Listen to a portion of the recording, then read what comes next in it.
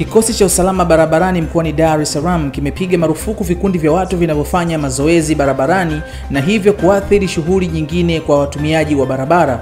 Hayo yamesema jana na mkuu wa kikosi cha usalama barabarani mkoani Dar es Salaam Marison Mwakioma wakati akifanya mahojiano na gazeti moja jijini Dar es Salaam.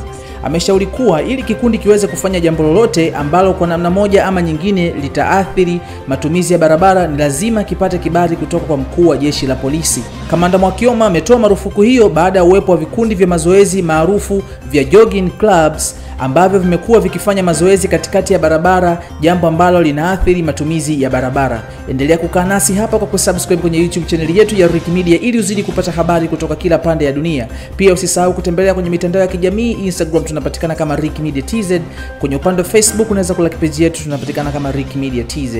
Asante.